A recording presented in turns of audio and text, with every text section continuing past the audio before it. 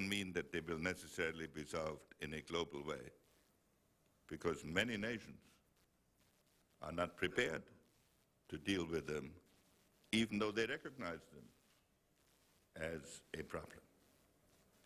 So this is the situation which we face. And in order to get at it, I try to analyze a number of international systems that have existed at various stages in history, why they prospered and how they collapsed, what the various elements were, spending a lot of time on the Cold War period and on the American experience with international politics, and winding up with the contemporary world. Now, much of it then, in the debate that any book generates, gets absorbed again in the recent political debates. My interest is not to sit in judgment about this or that decision. I'm trying to say we are moving into a new world. What we need above all are concepts to deal with that new world. That you cannot give a good answer unless you ask the right question. And we face in particular not just a change of generations from the Cold War to the post-Cold War period, but also a change in perception which makes it particularly difficult. A change in perception from the generation that grew up from reading to a generation that grows up learning from viewing. When you form your ideas on the basis of words, you build on concepts, which to be meaningful depend on the relationship to other concepts. When you form your ideas on the basis of pictures, you form your views on the basis of impressions and of moods that can't even be recreated very easily. So you can look back and check what it was that impressed you so much. If you take the situation in Bosnia, for 18 months we have known from the newspapers what was going on. Then one mortar shell hits a marketplace on a Saturday morning, and suddenly public opinion gets mobilized, and the government goes into action. I don't say this as a criticism. I say that this is a new style of politics that is emerging, a new style of approaching problems, and it is a particular issue at a time when the future is so different from the past, so that we need some ideas, concepts of how to get from where we are to where we've never been. It's to this debate that I try to make a contribution, because I think in the end we can only learn from history. It's the only laboratory we have. Unfortunately, history only tells you the results of analogous situations. But each generation has to figure out for itself what is analogous. That is not automatically clear. So at any rate, this is the problem that I try to address. And now you will ask me, you can ask me questions on any concrete topic or any other topic that interests you. And I would only like to warn you that I'm a believer in the de Gaulle style of press conferences. De Gaulle was of the view that he would not let journalists tell him what he should talk about. And so he came with 5 prepared answers. And no matter what the question was, he worked his way through one of the answers.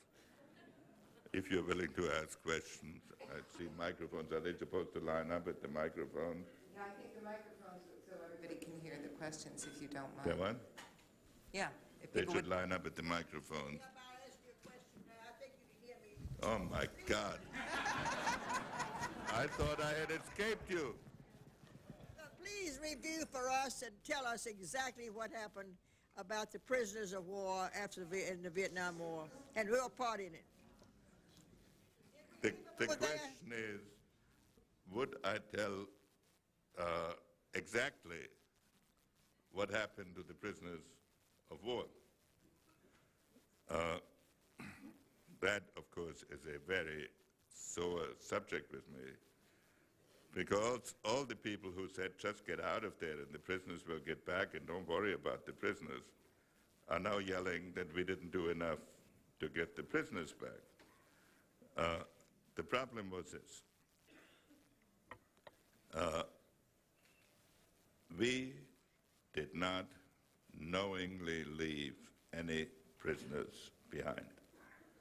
And no American president or Secretary of State should ever be accused of such a decision.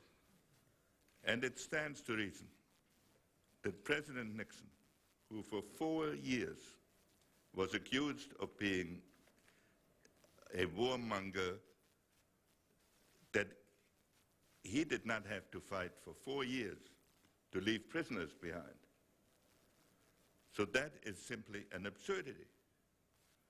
The problem was that after the prisoners came back, and you must remember, we had no authentic information of who was a prisoner, except occasional lists which the North Vietnamese released to opponents of the war, never to the government. So we could never check it. That when the prisoners came back, there were a number of anomalies.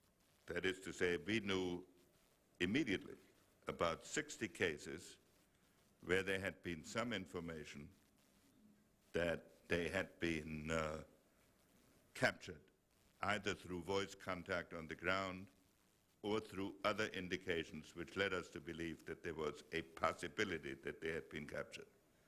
Those cases were raised within 2 weeks of our receipt of the list. Then there was another set of problems that concerned prisoners in Laos, in which it was even more difficult to find out what the reality had been. We in the Nixon administration, and I'm sure all our successor administrations, went through enormous effort to try to find out what the facts were in the first year or two after the war. When we could have engaged in military retaliation, we were prohibited by the Congress from engaging in any further military action. And we were deprived of the carrot of economic aid. So all we could do is talk about it. We lost both the carrot and the stick. Now, I personally do not believe that in Vietnam substantial numbers of prisoners were kept behind, because I don't see what motive they would have had to keep prisoners behind that they never used. If a year later they had said to us, we found a batch of prisoners and you have to pay us $1 billion to get them, that would have been something that I would have deeply resented. But that I could have believed quite consistent with what they were. So this is what I know about the prisoners. I testified at enormous length before a Senate committee, and the Bush administration made available to them the verbatim record of all the negotiations. And I believe that the committee was convinced that if prisoners were left behind, they were left behind in total gross violation of the agreement, and by the Vietnamese and without knowledge of the United States. In your book, you quote Bismarck as saying that the Balkans are not worth the quote.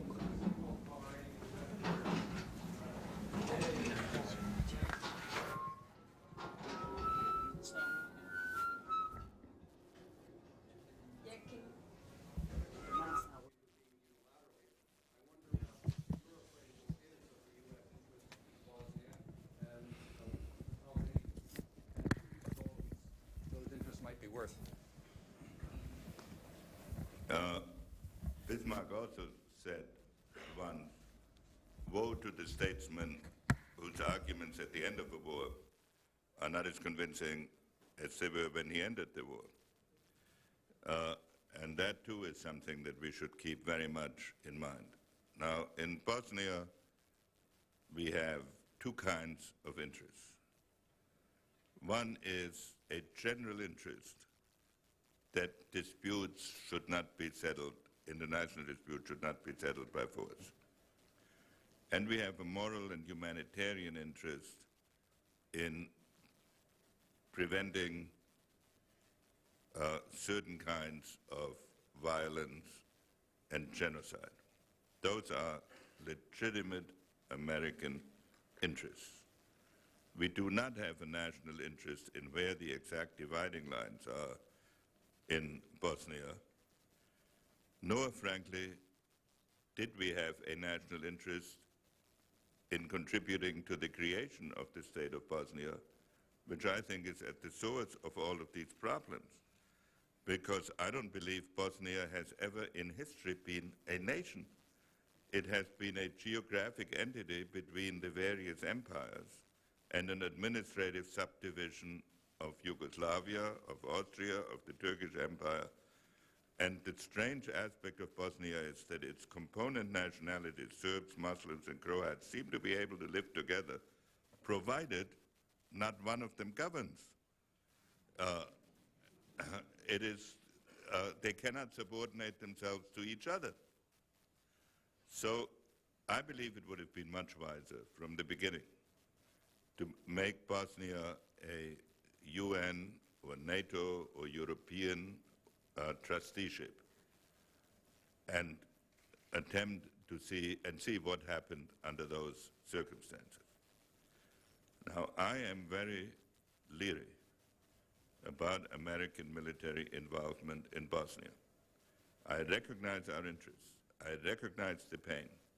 I think the administration was correct in what it did about Sarajevo, which was addressed to a specific circumstance and could be solved with a specific proposal.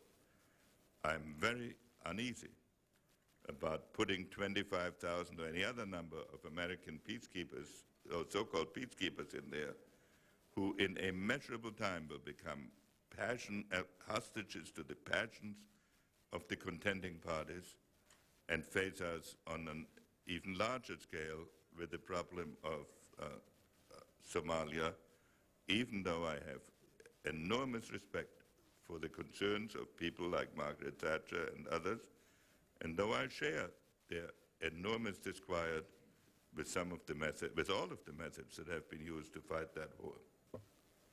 Yes, sir. I wanted to get your view on future Russian foreign policy if Zhirinovsky were to become president. If who? Zhirinovsky. Well, you see, with all respect, this is one of those questions which again ties Russian foreign policy to a personality. I don't think that Zhirinovsky is the cause of Russian nationalism. He's the expression of Russian nationalism. And if a nation has conducted itself in a certain way for 400 years, I draw from it the perhaps unworthy conclusion that this indicates a certain proclivity in that direction. So therefore, I think that for a variety of reasons, some of them very